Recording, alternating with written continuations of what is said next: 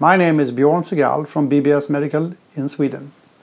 I'd like to demonstrate for you to do the use of a unique ultrasound testing device called Aperio from the company Sonora in the United States. This is the universal probe holder with 3 different targets. This is the target for the line array and phased array probe. Easy switchable to the curved array target. On this side we have the target for transvaginal and transrectal transducers. It has the unique feature of being able to test each crystal and each cable and detect the bandwidth of the transducer as well. We will now demonstrate how to use it with a phased array probe and switch to the flat target. We put the probe into the probe holder, easily clips in. We can adjust the angle in this direction, and we can also adjust the angle in the opposite direction, and we can move the probe holder along this axis. In addition, there is a depth marker which is being matched to the software.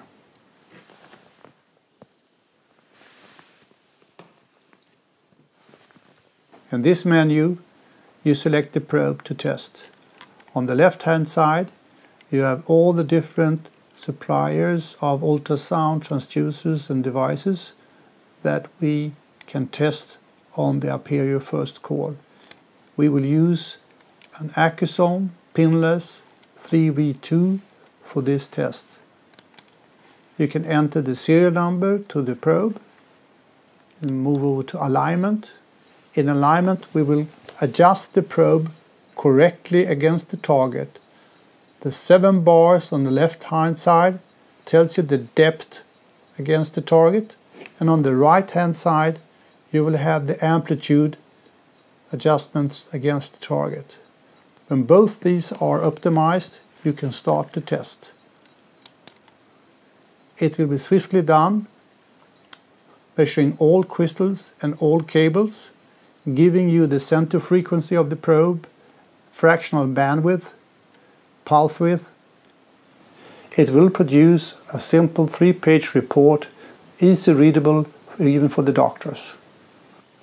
And here is the report, where we see we have a broken cable and we are missing the signal in the center of the probe here.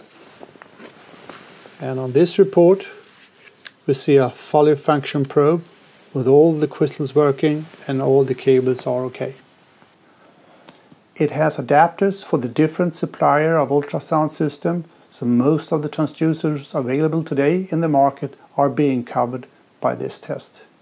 This is the basic ultrasound part of the test system, with 1 channel for transmit and 1 channel for receiving. I will now make it adaptable for the Ultrasound Sequoia, having the pinless connector and the standard connector. By unlocking it, fitting another adapter to the system, it's now ready to test the Toshiba probes with the small connector or the big connector, giving you assurance that you have the highest quality of your ultrasound examiners.